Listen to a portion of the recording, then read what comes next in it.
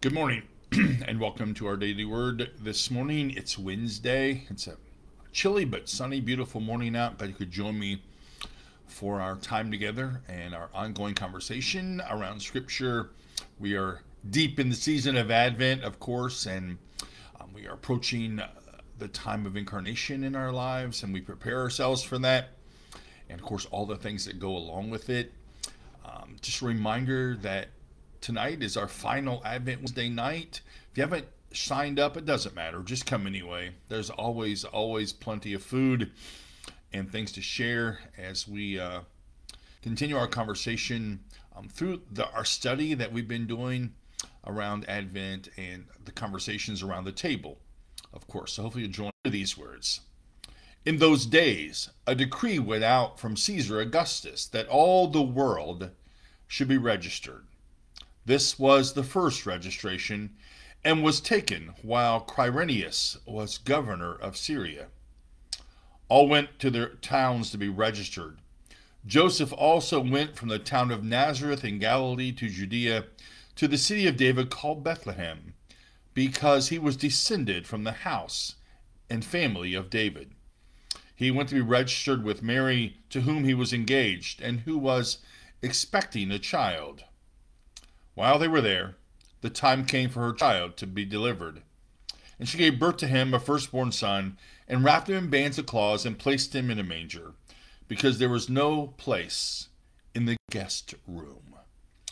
So it's a story, of course, that we know well, right? We hear it every Christmas Eve. We're going to hear it this Christmas Eve in just a couple of days.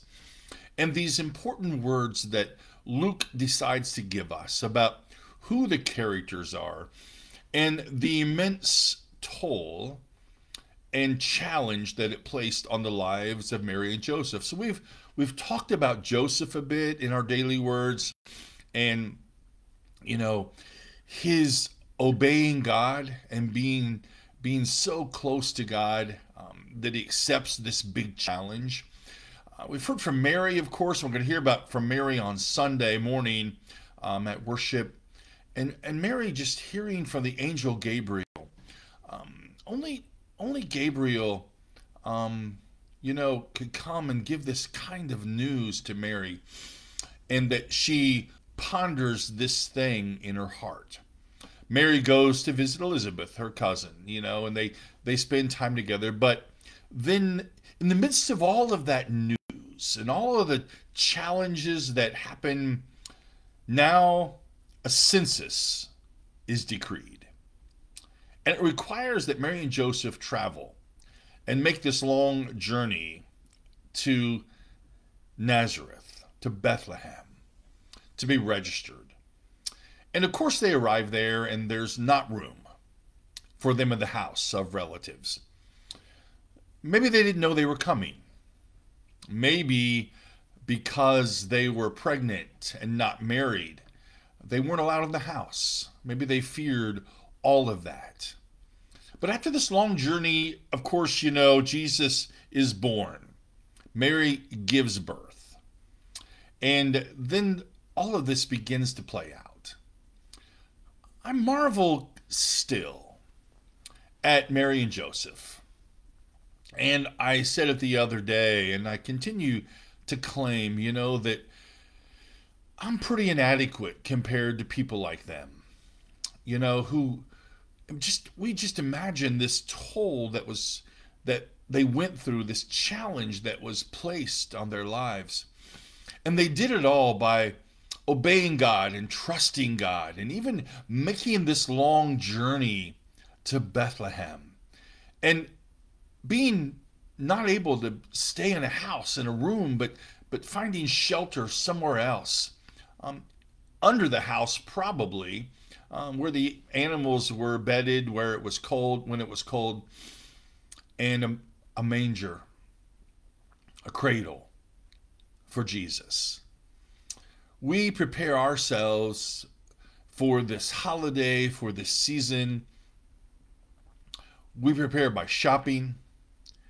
We prepare by baking cookies and wrapping gifts and planning meals. Some of us, plan by packing the car.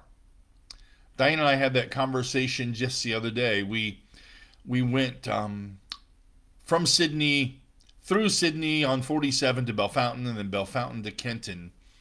And we remarked how many, many, many, many, many times we made that trip to our parents on holidays. And we'd load the kids up and pack the car full of stuff. We'd often spend the night or more than one night and make that journey. And you know, it presents all kinds of unique challenges, right? But in the midst of all of that preparing and all that we have to do in life, we too sometimes, I think, we don't take time to marvel at the possibility that even in the midst of those things in our lives, God meets us there, you know, and comes to us just right as we are and accepts us and you know, challenges us to live faithful lives.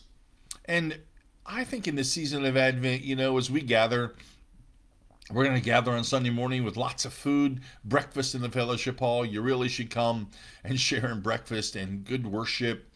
We're going to hear scripture.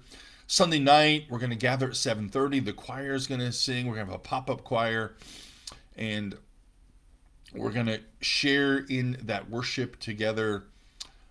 And it just helps us prepare, you know, for what's going on. Mary and Joseph, accepting God's call in their lives, made this journey.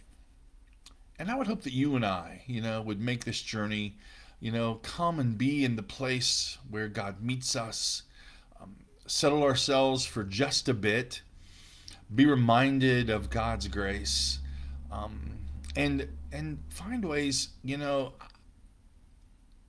I guess my hope is that I would be just a little less inadequate, that I might listen to God and be more faithful to God's call in my life as Mary and Joseph were.